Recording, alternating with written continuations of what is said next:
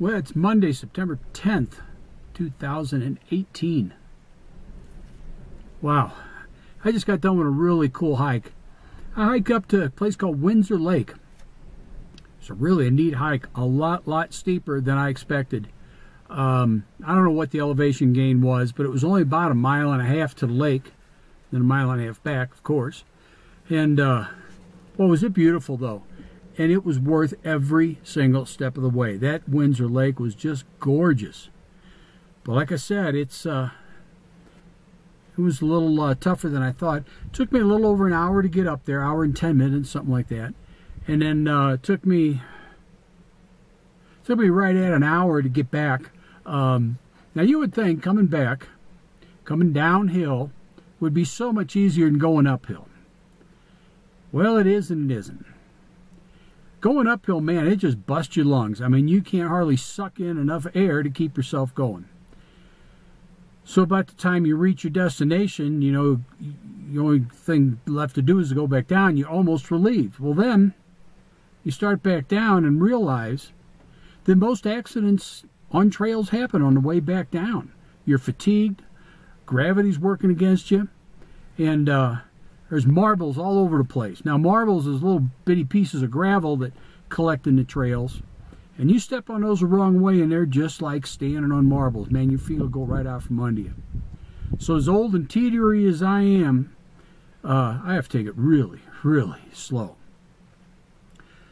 And I'm nervous the whole time, because back in 2009, up on La Plata, I slipped on some marbles and broke my ankle, and that whole search and rescue thing had to get involved. So anyway, I'm going to check out another trail called Midland Trail, right up the road here.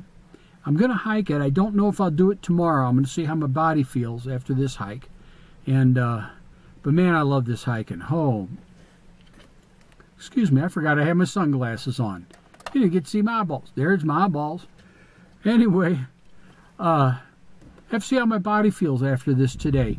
It was only 3 miles round trip, but man, it was a tough 3 miles. So I'll see how I feel tomorrow. I'm going to do one of two things. I'm either going to come back up here and hike Midland, or I'm going to head up to Breckenridge and drive a pass called Boreas Pass, something like that. I don't know. It's B-O-R-E-A-S, however you want to say it.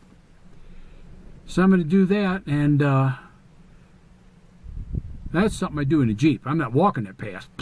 You kidding me? So anyway, I'm tired. I'm going to have me... Oh, hey, usually I'm showing you a beer. I'm having a beer. Huh. I'm having water right now, man. Tastes pretty good. So I'm going to do finish my water, have a protein bar. I'm going to head up and check out the trailhead for Midland Trail and play tomorrow by ear.